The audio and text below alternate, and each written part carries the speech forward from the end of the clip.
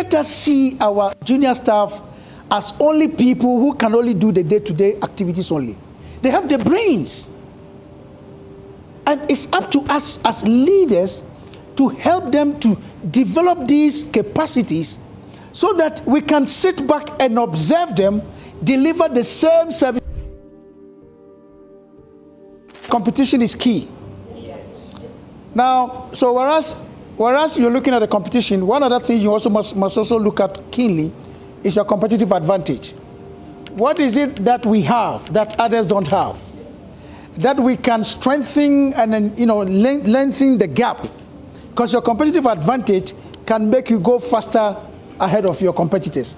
So that's also key. But what I wanted you to know is to understand that whether you like it or not, you are operating in an industry where there is competition. You may be the industry leaders today. The thing is, are we going to harness us continuously be the leaders of the industry, or we are going to get complacent? And in a stiff competition, complacency is not a good thing. Yeah? So that's the first thing I want us to look at. I want you to look at this statement. What do you think about it? This is talking to us as leaders. In other words, all the junior staff, the junior team members you have, please don't only focus on what they are doing on a day-to-day basis only, but engage them, challenge them. They have the brains. Give them the opportunity to be more creative. Sometimes you can even shadow them. Get them. When Monica started calling me, I thought, she's now been moved to HR, and because I knew her to be in a, but believe me, she's doing fantastically well. You get a point? Please, don't let us see our junior staff as only people who can only do the day-to-day activities only. They have the brains. And it's up to us as leaders to help them to develop these capacities so that we can sit back and observe them deliver the same service. Are you with me?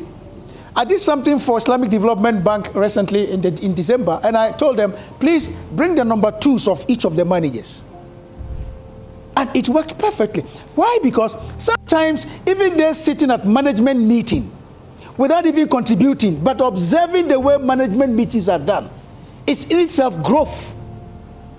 Of course, there's some information they cannot be privy to in the management meeting, but knowing how the meeting is even, how it is conducted, and stuff like that, is part of growth. So please, let's not use only their hands. Why? Look at this graph. This is what we call the ignorance iceberg. Those of us in this room, we are only exposed to 4% of the problems of our customers. I hope you know that. Now, the team managers, we only know 9%. This is scientifically done. It was done by Sydney in 1989. Now, the people who actually have the problems by itself are the staff who interface with the customers. I wrote a book on customer service, and in the book, I highlighted something that I talked about like this in my book on customer service. Now, in most organizations where the channel of communication is like this, you cannot survive in the change dynamics. Because here, whatever the directors say, the managers say is final. The staff, the customer-facing staff, they don't have anything to say. They can't add to it. Theirs is to implement what is being told. Now, when you do this, you are talking about management-driven hierarchy with little or no input from team members. But that means we're only using their hands and not their brains. So what must we do? Every leader here must go back and then, invent, this is what I call the analog era, where you have experience, okay, and knowledge, but not imagination. And let me tell you something, ladies and gentlemen. Some people have said knowledge is power. It's not true.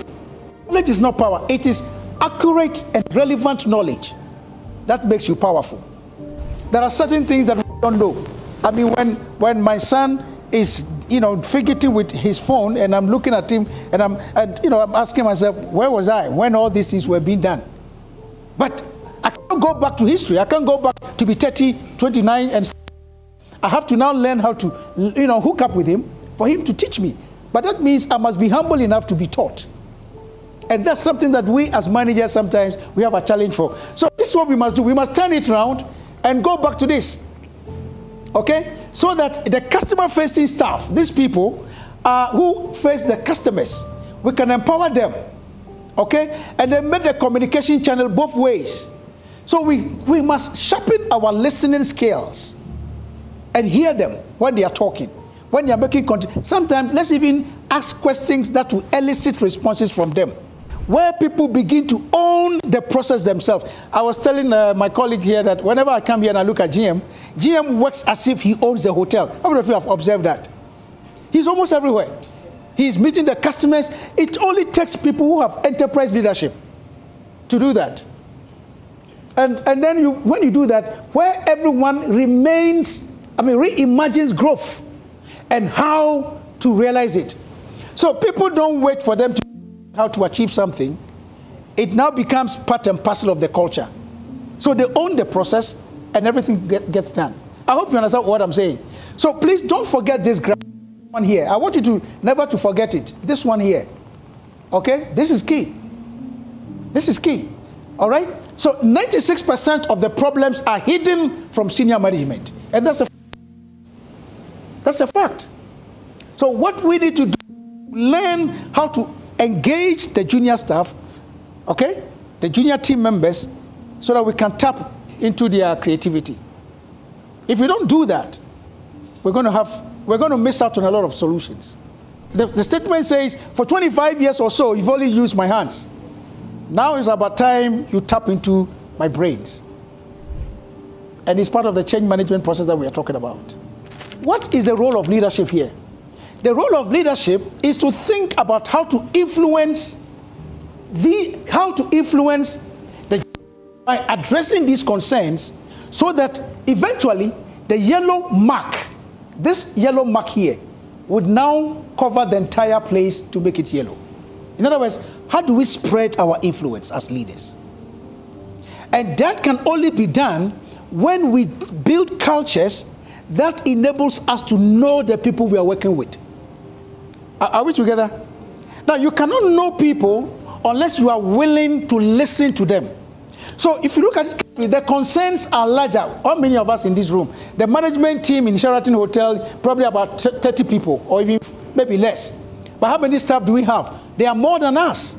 Some of you are saying you have 96 people working under you. Some are saying 19, some are saying 9 and stuff. So you are just a small person. I mean, the management is a small team of people. But a larger group, they have concerns. The role of the leader is to spread your leadership capacities to address the concerns that they have. And when you do that, ladies and gentlemen, then we can talk about the skills that are needed. And so my next level, we are going to talk about what skills and mindsets that are needed to have capacities or the capabilities in developing actionable results.